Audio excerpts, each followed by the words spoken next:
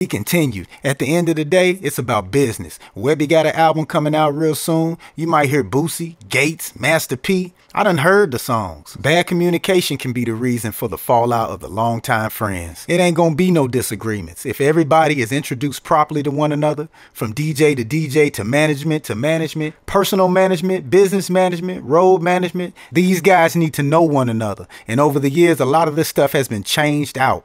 It's kind of throwing curves into the business. While Boosie insists Webbie was doing shows in his honor, his team alleges that's not the case at all. I read something about we were having free Boosie shows while Boosie was in jail. But he do everywhere he go, just like Pimp C, holla his name.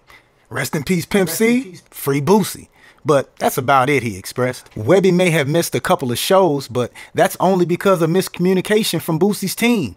No one contacted his manager. He might have missed a couple of shows like the Boosie Bash, but again, that's not Webbie's fault. That's the management's fault. We all stay in the same city. So if you want Webbie at the Boosie Bash, you call me, his management. I handle the management. I'm going to do the walkthrough before the show. I'm going to make sure his room is on point. And when you pay Webbie less than what he's worth, you should only expect 3 songs. If he felt like you gave him $7K and he wanted to do 3 songs for that, then that's what it is. According to Derek, their relationship has been strained since Boosie got out of jail. Since Boo got out of jail, it ain't been time to get down like that. It ain't been no slow down type conversation like me and you having. It ain't been none of that. Speaking to Boosie's comment about Webbie's downfall, Webbie is doing just fine. He has a new album coming out, Savage 6, and he also has a school for independent artists to receive guidance with over 30,000 applicants. Even though the two aren't talking right now, Webbie still has Boosie's best interest at heart. That's what I'm saying. His name was coming up on some situations with his son just like they got Bill Cosby.